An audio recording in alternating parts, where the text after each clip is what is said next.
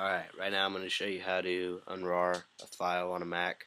What that means is you have a .rar file and you're just going to extract whatever is in that .rar file and how to do that. I use a program called unrarx for my Mac. I'll put the link in the description where to download it.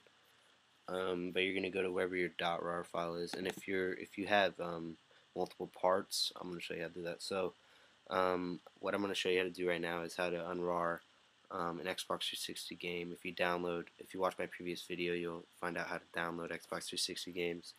But yeah, those Xbox 360 games, I'll show you, are in 7 parts since they're so big.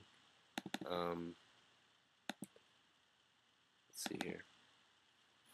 Okay, so if you want to learn how to do this, just check out my previous video and you'll find out how to do this. But yeah, as you can see, the games are in 7 parts. So I downloaded Call of Duty Modern Warfare 2 to show you how to do this. If I can find it, then I can show you what to do. Let's see here. So what I did is I just entered those links and then just download them. It takes a while, but once they're downloaded, you find out wherever they're saved to, and you double click on part1.rar.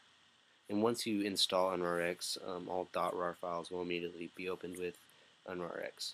So as you can see, with all the games you're going to download, you're going to get a password incorrect like error.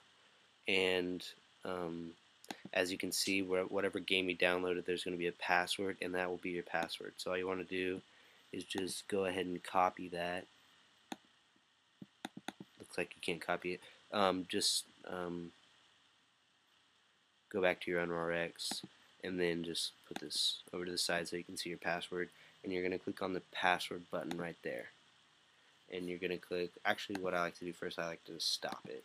So just click stop and then click password and then enter your password. So it's xbox360iso.com. That's what the password is for this one.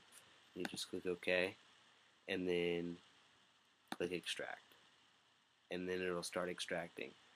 This can take like 30 minutes to an hour to 2 hours. I mean, I really don't know the exact time, but just leave it and let it do its business, and then when it's done, I'll come back and show you what to do.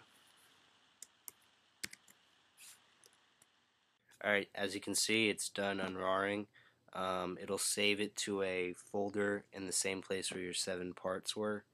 It'll just be a single folder where it extracts all your data to.